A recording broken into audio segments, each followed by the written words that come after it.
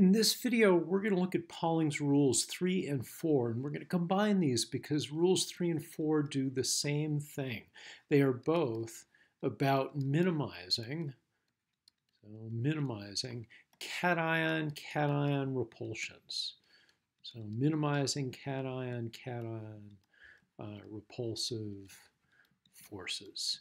And if we can minimize those forces, if a crystal can do so, then that crystal structure is more stable. So rules 3 and 4 are related in this way. Rule 3 is really about geometry. Here's a diagram from the online textbook by Dexter Perkins, and he shows a cation here in blue that is coordinated with 4 oxygen atoms.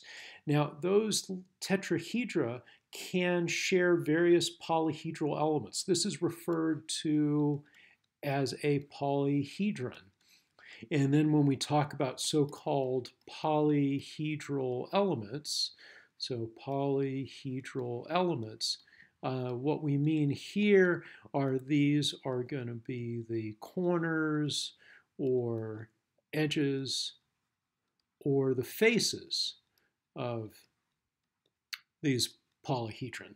So in this polyhedron here, it has 4 faces. That's why it's referred to as a tetrahedron. So when we talk about hedron, we're counting up the faces. Tetra is Greek for 4. And then it's got 4 corners also. And then it's got 1, 2, 3, 4, 5, 6 edges. And we can link up these tetrahedra by doing various things. We can leave them completely isolated. So we can have a tetrahedron here and another tetrahedron here. And the way they might be linked up is there might be some other atom that bonds those two together. And that atom might be in some other kind of polyhedral arrangement. So in between these, there might be, let's say, an octahedron. So we can have an 8-sided pyramid here, not very artfully drawn, but we can have an octahedron here, and then it could be sandwiched in between 2 tetrahedra. So in this case, these 2 tetrahedra are not sharing any polyhedral elements at all.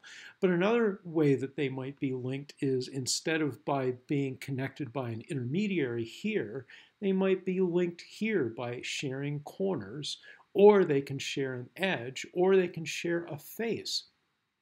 But as we increase this level of sharing between just a single oxygen atom or 2 oxygen atoms or sharing 3 oxygen atoms, as is the case here, we're bringing the cations closer and closer together. This is very nicely done in this diagram here, where you could see that you've got a certain distance here.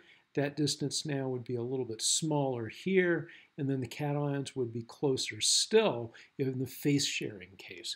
So rule 3 is really about the geometry of these guys, that if you have cations that are highly charged, and that segues into point 4, then it's going to be increasingly less likely that you would have corner, edge, or face sharing. And this would be the least likely of them all because it brings those cations in close contact. Now there is a little bit of shielding. You could see that here. Those 2 oxygen atoms, this guy here and here, are allowing a little bit of electronic shielding between those cations, but it's not perfect shielding. So those cations can see one another. There'll be a Coulombic repulsive force, and they would push those apart. You might imagine those being split away from that edge so that they would share corners instead of an edge if we were happen to force them into an edge-sharing arrangement. It would be unstable, and it might unfold itself into something like this. So let's erase the board and take a look at number 4. So rule number 4 is a corollary to number 3, and that says simply that the sharing of polyhedral elements, so sharing of polyhedral elements will be especially unfavored if the cations are highly charged and have a small radius.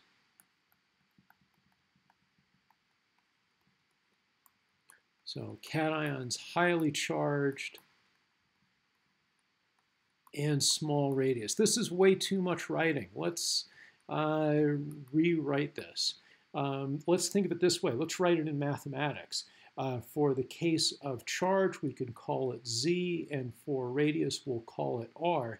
Actually, in Pauling's rules, he talks about Z, which is charge, and that would be over coordination number. But these two things, radius and coordination number, are related. You can go back and take a look at rule number 1, which is about radius ratios. The smaller the radius of the cation, then the smaller the coordination number. This one here is also sometimes referred to as so-called field strength. Let's get rid of all this writing. If we have a tetrahedra here, and we have another corner-sharing tetrahedra here, here's the back edge of it there, and we have some cations that occupy the center of these guys. So there's an atom here and an atom here. If these atoms are especially high in charge, let's say you have a phosphorus atom with a 5+ charge, then it's unlikely that you would even have corner sharing, and this would be an unstable arrangement.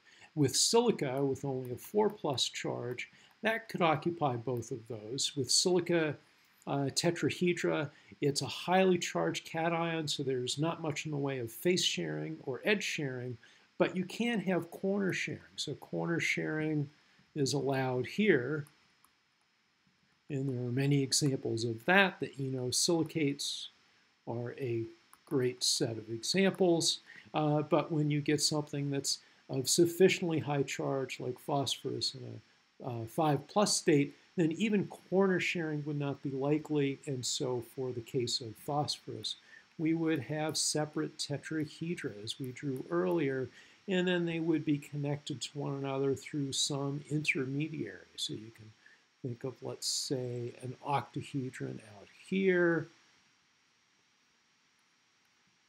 and that would have some other cation in the middle of it. So this is a 6-fold coordinated fellow with 8 sides. We have an octahedron, tetrahedron, tetrahedron.